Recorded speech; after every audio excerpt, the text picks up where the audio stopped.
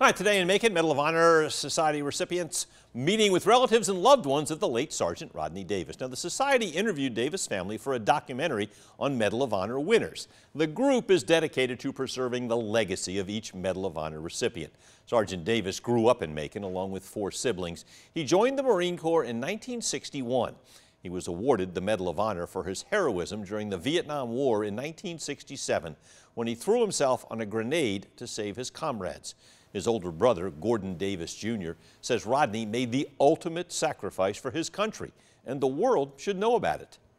How many people do you know would have given their life for somebody else? You know, if you had a chance to get away, would you have taken a step back? Would you have taken a step forward that you know was certain to death?